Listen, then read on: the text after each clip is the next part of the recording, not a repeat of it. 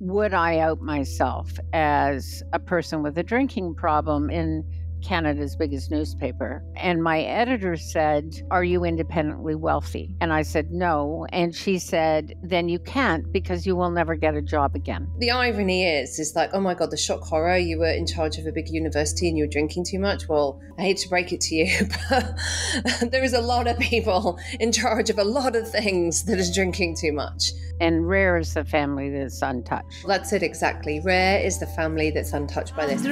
You were twisting through seven. And we are back with the Soberful podcast. I'm Veronica Valli, and I'm joined with Ann Dowsett Johnston again. Hi, Ann. Hi, Veronica. Hope you've enjoyed this just little stint of co-hosting episodes that Ann and I have done. And we look forward very much to seeing you guys in our 5-day masterclass that is coming up very, very soon. It starts Monday, the 22nd of January. It's a masterclass for women who want to know how to be sober, how to get sober, and how to, more importantly, be emotionally sober. It starts Monday, 22nd of January, 5 days. There's a bonus Q&A actually on the following Monday, and it's going to be 1 p.m. Eastern time, which is 6 p.m. in the UK. Anne and I have worked on this for a long time. It took us a long time to try and get our diaries together, and it's been an ongoing conversation. It's a one-off thing. It will be recorded, so if you can't make it live, sign up and come to, you can get the recording. But we bring considerable experience and backgrounds to this work, so I think it's something that you don't want to miss. Okay, so what we're going to talk about today, Anne, this is an interesting conversation because it's not one I've thought about for a long time, but I think it was a really good idea to do it, on going public with your sobriety. So there's a kind of different levels of that. There's this sort of just, beginning to tell the people around you, going public. And then there's this sort of talking about it on a wider platform. So I'll tell you a little bit of my experience, and then you can talk about yours, because yours is really interesting. So when I got sober in 2000, there was no social media. The internet wasn't really a thing. And I came up through the 12-step programs who confused anonymity with secrecy. So there was a general vibe of, we don't talk about it. No one talks about Fight Club. And I, told my close friends and family that I was an alcoholic and I was in AA, told them a little bit of why, and that all went fine. Then I started working in the wider addiction field in England in harm minimization. And it was sort of encouraged, like I didn't talk that. I just was a drug worker or an alcohol worker, but I didn't disclose my own personal history or background. And I always thought that was a bit weird. And then anyway, I somehow got I did an interview, because I was so young, I somehow got a journalist to reach out to me. And then I did I did quite a lot of media talking about, young female binge drinkers and all that kind of stuff.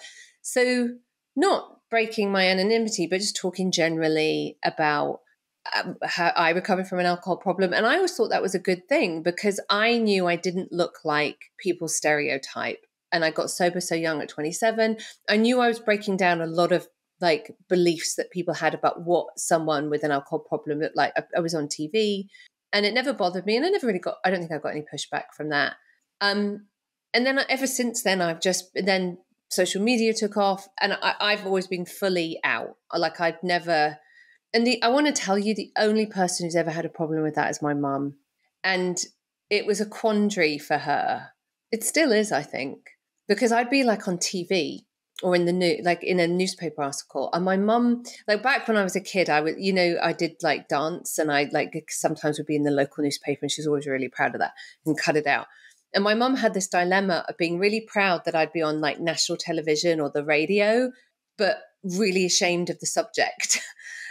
Right. And she was like, I don't think you shouldn't talk about that. You don't. And it of course, because she was worried that it would reflect badly on her. And I never specifically spoke about her. But that's kind of the experience I had. I by the time, I don't know, social media and all that kind of stuff was a thing, I'm just so out with it. I never batted an eyelid. But I'm really interested to hear about what your experience was like.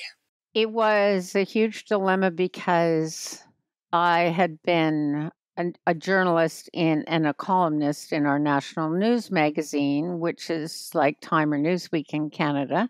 And so I had face recognition. Then I went on to be vice principal of McGill University, which is arguably our biggest university in Canada. And that was when I went to rehab. And so the question was, when I proposed writing a 14-part series on women and alcohol in Canada's biggest newspaper, would I out myself as a person with a drinking problem? And my editor said, "Are you independently wealthy?" And I said, "No." And she said, "Then you can't, because you will never get a job again." And she refused to let me out myself. And so I wrote a huge, well received series, 14-part series on women and alcohol that became the foundation for my book, Drink, and never once said I have a drinking problem, and never once said my mother had a serious drinking problem. 6 months after that, I thought, I can't live with this. And so I went to a book agent, sold my book at auction for a huge amount of money, and wrote Drink, in which I outed myself. At which point, my sister, also very prominent in her field of veterinary medicine, said, "You can't do this.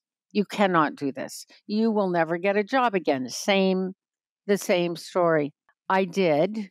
And since the book was called Drink, my sister would say, "Please don't tell the hard stories on yourself." And I'd say, "You can't name a book Drink and not tell the hard stories on yourself." So my book came out in 2012, and it was, 13. 2012, I wrote it, and it was not a time when there were a lot of quit lit books. I was Drinking a Love Story had appeared, Carolyn Knapp's beautiful book, but not much else. And so, unlike today, when everyone is recovering out loud, it was a very brave and bold thing to do. And people were chatting, lots of chatter, a lot of chatter about the fact that I had been in that senior role running a university, helping to run a university, and drinking heavily. And there were times when that was uncomfortable. I did a lot of speaking. I did a TEDx talk that has 1.5 million views. So it's not a secret. It's far from a secret. But there were those who said, "You mean when you were running that big place, that big part of the university, you were involved in heavy alcohol consumption?" And I guess the final thing I would say is that when I grew up, my mother was a so-called secret alcoholic, and I hated the secrecy, the so-called secrecy about what happened in our household. And I was determined that I would not be quiet. And also, finally, I was really convinced that I was one of a gazillion, because I am born squarely in the middle of the baby boom generation. If it has happened to me, it's likely happened to others. And in fact, that is indeed what the book said. And it ended up being true that, my generation ended up getting into trouble with alcohol, as many others did. But it's a big decision to come out, and to come out about the depth of your problems. Well, so they were wrong, and you did work again. I did work again. In fact, I not only got jobs, I got good jobs, and it was powerful to tell the truth. Powerful to tell the truth. However many years later, 10 years later, not a week goes by when I don't receive mail from people saying, "I read your book. It's my wife, it's myself, it's my aunt, it's my mother." And so it's common, as we know. It's common, and it takes the sting out of it. That's the main thing I want to say, is that I have no regrets. Owning it is not uncomfortable and is a way to move forward. Yeah, I mean, things have changed so much. And I really put it down to the rise of Instagram. And so maybe 7 years ago, 8 years ago, maybe a bit longer, when Instagram really took off. And then more and more people started sharing their stories. And that, combined with a general change in atmosphere where we are much more aware of mental health and people's, journeys, and not stigmatizing people as well. I mean, because the irony is like, oh my God, the shock horror, you were in charge of a big university and you were drinking too much. Well, I hate to break it to you, but there is a lot of people in charge of a lot of things that is drinking too much. I mean, politics, our politicians, I have clients from every single profession, and it's not exceptional. It's the norm. But everybody's drinking too much, especially in the UK. Everybody's drinking too much. So, there's so much there to kind of unpack, isn't there, about like perception, that it just boils down to, like, we think an alcoholic is a smelly old person on a bench who's homeless, not someone who looks like you and me. And you're saying, I'm in recovery. I'm sober now. Like, I'm not drinking. I don't know. There's so many kind of misconceptions and belief systems that, well, it needed all these people to come out and to shadow it. And now I think it's really normal. I almost feel that people kind of fall over themselves to announce on social media that they've stopped drinking. And I think it's done wonders for destigmatizing. I can't imagine waking up, like when I first started stopping drinking, with a hangover and going through social media and going, oh, she looks nice, she's my age, and she hasn't drunk for 6 months. Like, what? Like, because I never even thought not drinking was a thing. Like, I didn't know that was a life option. Right.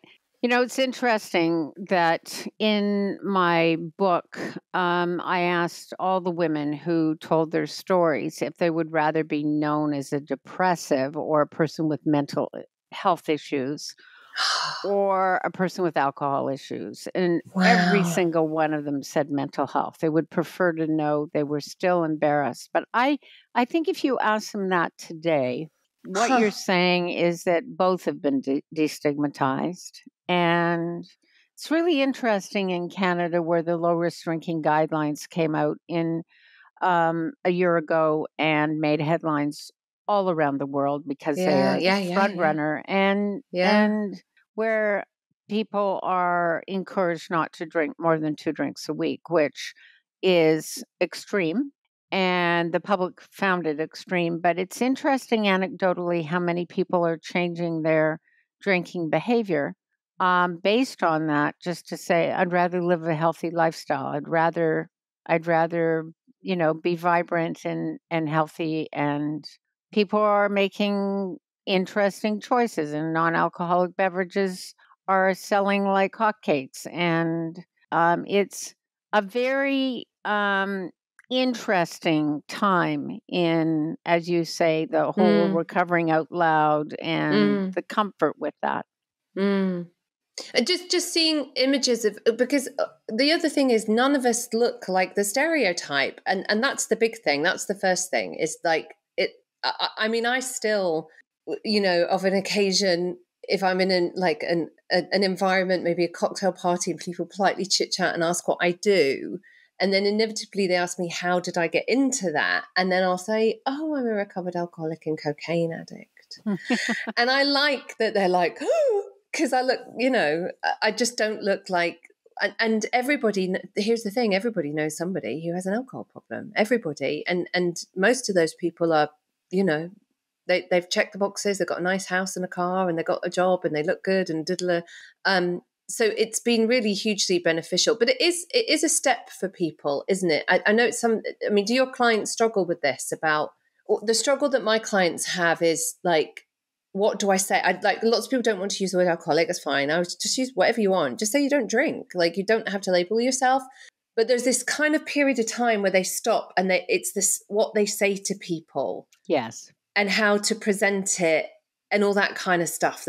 Do you find the same? Yes, I think that early period where you feel like a peeled grape and that all your veins are showing. I think that, the obvious is never be without a drink in your hand when you go to a party. I always say, and this comes from my journalism background, is interview the person talking to you. Change the subject quickly and say, how are you? How's your job? How are your kids? People love talking about themselves. So that extreme self-consciousness that we have when we first stop drinking and we think we're the focus of attention, don't make yourself the focus of attention. Allow somebody else to hold the microphone and be center stage, and you'll find it's actually very easy. But there is that great sensitivity and self-consciousness of, oh my goodness, do I say I'm on antibiotics or that I have another reason for not drinking, I'm pregnant. And I just say, don't overcomplicate it. Have some ginger ale in your hand, some Pellegrino, and go forward and you'll be fine. Yeah, there is that self-obsession is what we think other people are going to think, and nobody's thinking about you. The only people who will ever have a problem with you not drinking, especially if they've known you as a drinker, are the people who have a problem with alcohol themselves. Those True. are the only people who will have a problem. I think there is a period of adjustment.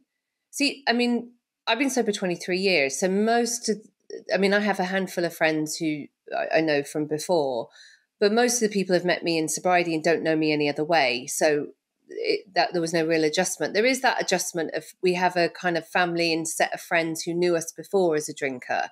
And now we're sort of reintroducing ourselves as a non-drinker. I always describe that as there's a renegotiation of our friendships that happen, and it's a great way to find out who your friends are, because the people who are also drinking too much are the people who are going to have a problem with you declaring yourself as a sober person.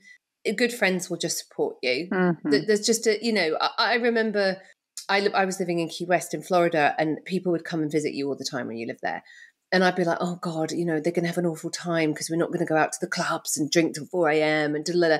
And then I realized nobody wanted to. That was me dragging everyone around and doing ridiculous things. Yeah, good point. And that you're the person who's the instigator of the shots and the next round, and people sort of go along with it, but they were growing out of it, and I was getting into a problem. That was me. We'll have another bottle and I'll pay for it.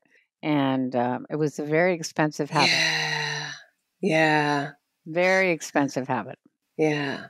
So after all these warnings, did you get any pushback when you finally just, like, when drink came out, after all these people saying it's going to be, like, how did you, so the sister, like, how did all that land? My neighbor, my beautiful neighbor, who's a lovely woman, said, Ann, did you think you were talking over the fence? Like, why would you have told all those stories on yourself? I think for my sister, it was awkward. Nobody asked her to write a book on the fact that her mother and her sister had been alcoholics. So she has a high profile job. That was a little difficult. Other than that, everything was fine.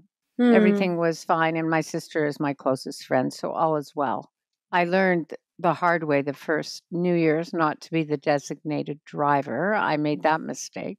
What happened? I offered to be the driver and then learned I had to stay till the end of the party, which you don't want to when you're not drinking. Oh God.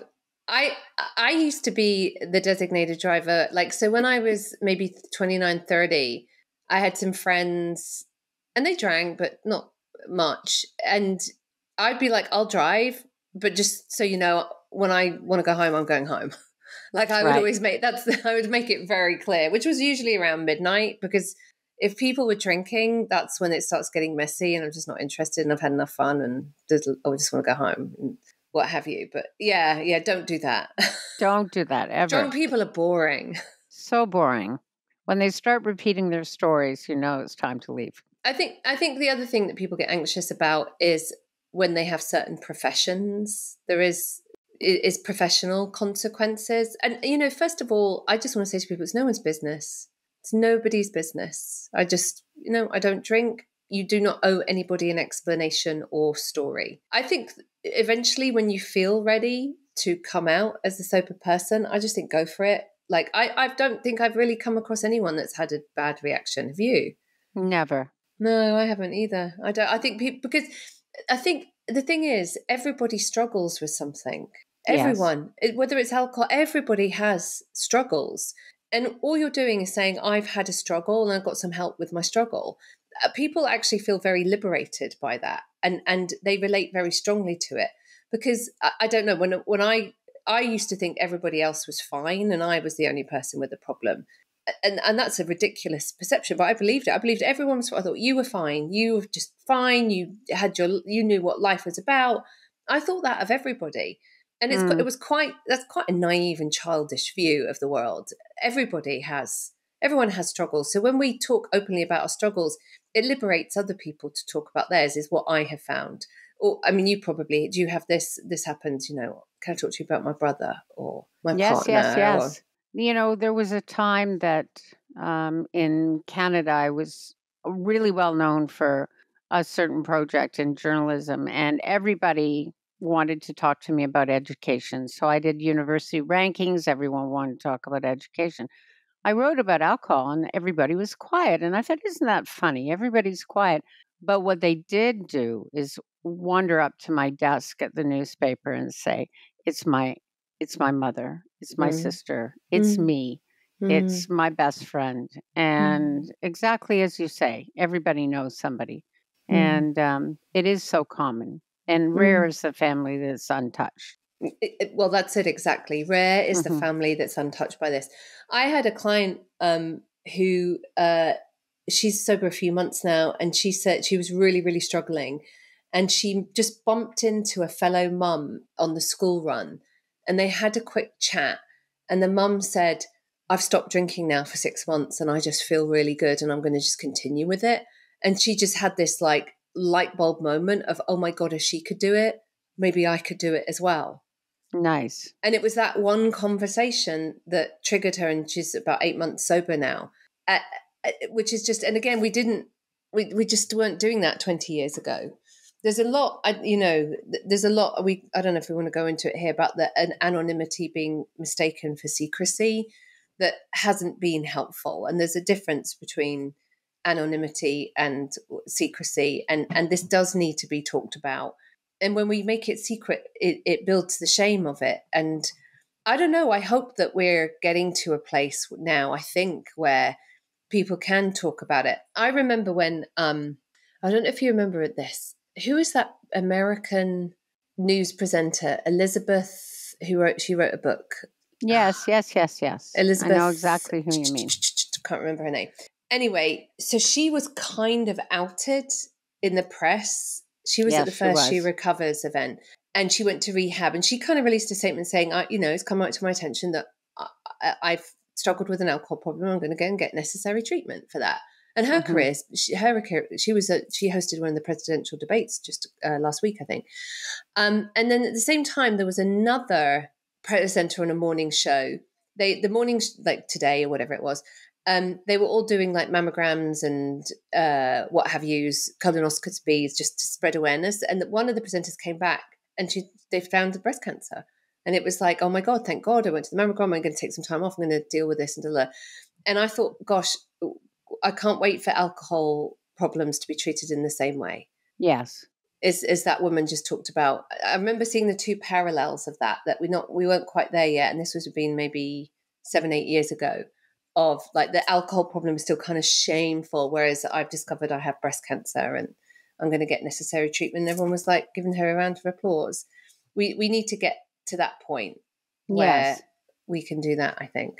Say a little more about, for my benefit, and I think everybody's, about an anonymity versus secrecy. So for a long time, this domain has been dominated by Alcoholics Anonymous. Mm-hmm. So there's been no alternative for a long time. And then most of the people who run treatment centers all over the world are usually people who've come through a 12-step program, typically. Right. And anonymity at the level of press, radio, and film is that you don't go on press, radio, film, or the internet and go, "Hi, I'm John Smith, and I got sober in Alcoholics Anonymous, and this is why it works," and blah blah blah. It never meant that you can't talk about your problem or that you have attended 12-step meetings. It's that you don't talk in a way that you're representing them, right? Which is but it was taken to mean secrecy, I think. I definitely had long-term sober people in AA tell me that. Like when I started working in the harm minimization field, which was with non-AA people, is like, it's just best not to, keep that separate. You don't want it to affect your career. Da, da, da, da, da. And so I did, because I didn't really know what to do and I just thought they knew better, but I always thought it was weird. So I think that notion of then kind of, I think there's a lot of kind of AA speak that then trickle down into all areas of this domain. And AA is just one method. It's the method that worked for us, and I love it. But there's lots of other methods that if you're consistent with can work. And I've seen them work with people. So I think there's that kind of viewpoint has been tried to apply to other areas that it doesn't belong in. Yes. So I think a culture of secrecy came from the notion of anonymity, that we can't, and also it was relevant 50 years ago. You could definitely get fired from your job or have massive implications from being labeled an alcoholic, or and not ever saying that you saw. I mean, those were really good traditions to have. But I think it has been to our detriment that we haven't been able to talk about our stories and talk about recovery in the public sphere. The fear was always that if people do that and say, hi, I'm John Smith and I'm representing AA and talking about this, and then that John Smith relapses, people think that AA doesn't work. So that, I think that was always the fear. So I think we've broken through this layer of secrecy now, and anonymity is back where it needs to be, because absolutely there's people who want to go and get help, and they want to do that and be sure that nobody else knows about that until they're ready, which is what we're talking about, really, going public with your sobriety. 100%. And I do think there's a parallel with it, if you're gay, it's like, you don't need to come out with that until you're good and ready. And nobody should ever do that for you. Like, people need to go and get help for that and if they feel ready to talk about that publicly to their friends, their family, or whatever platform, that's completely up to them. I agree. Does that make sense? Totally. I had a really difficult experience, as I think when drink came out, that there was a goodly portion of the 12-step community I was involved with who were really angry. And some weren't. So it was a delicate issue, and it remains so. So you have no regrets, Anne? I have no regrets. And I recently spoke at the opening of a rehab center in Canada where there was a lot of NIMBYism, people in the neighborhood saying, we don't want this rehab center. There's going to be, needles in the park and people on park benches looking like they've been drinking. And I stood up to say, no, this is what an alcohol looks like, and normalize that fact. And it was a very successful evening, and there was a lot of comfort and a lot of open conversations. So stigma is real, but it's also shifting, as you say. Yeah, it is, for sure. Well, thank you so much for this conversation and these 3 episodes. It's been great. There's so many subjects I could talk to you about. I'm really excited about our masterclass next week. Looking forward to seeing so many women there. Make sure you've gone to soberful.com to sign up. There's also a whole bunch of various our social media and our emails. Make sure you're on our emailing list. And just say where people can find you, just quickly. Yes, I am Ann Dowsett, DOWSETT, Johnston.com. And we will put that all on the show notes as well. And you have a Substack and you're on Instagram as well. You can find Anne there too. I am. Thank you so much, everybody, for listening. And we will be back next week. Take care.